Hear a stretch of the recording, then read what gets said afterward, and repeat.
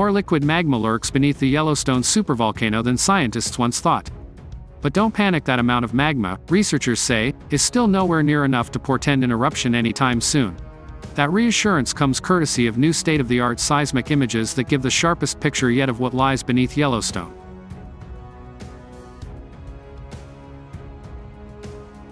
It's like getting a better lens for your camera.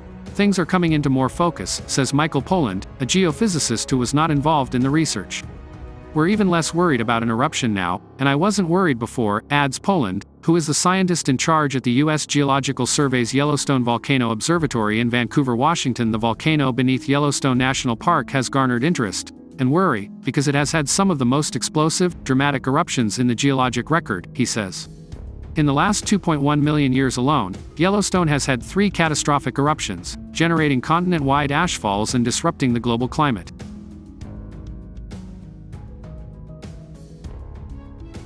The most recent of those catastrophic outbursts was about 631,000 years ago, forming a crater about 70 kilometers across, SN, the 2nd of January 18.